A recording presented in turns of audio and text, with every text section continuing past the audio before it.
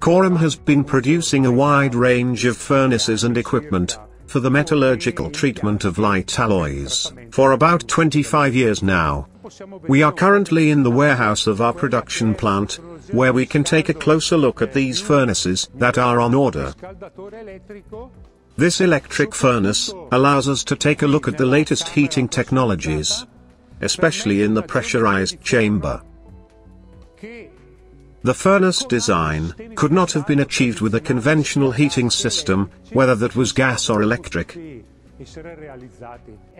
When ceramic is subjected to electrical energy, it becomes so hot that it generates white heat. The stress caused by this heat would break the ceramic. This experience has led to a firing type called soft start.